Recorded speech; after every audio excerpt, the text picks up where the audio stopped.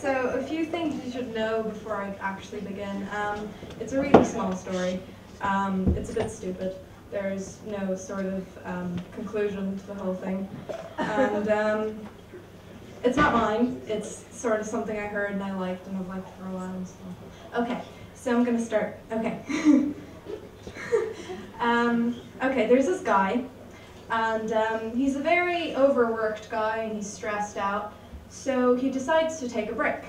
So he gets a cabin in the middle of the woods, brings his dog and goes to the cabin and settles in and he's watching the news.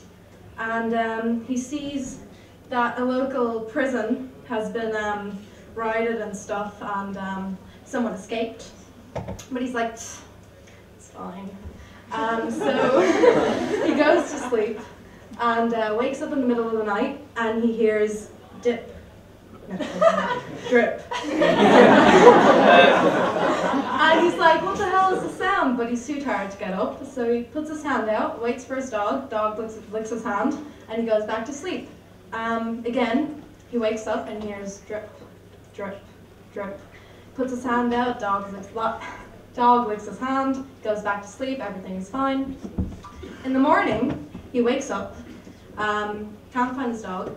He gets up, he finds this humongous pool of blood on his ground, and he's like, whoa, what the hell is this? And he looks up, and he finds his dog hanging from the chandelier, bleeding everywhere. He's dead. And he's like, oh my god!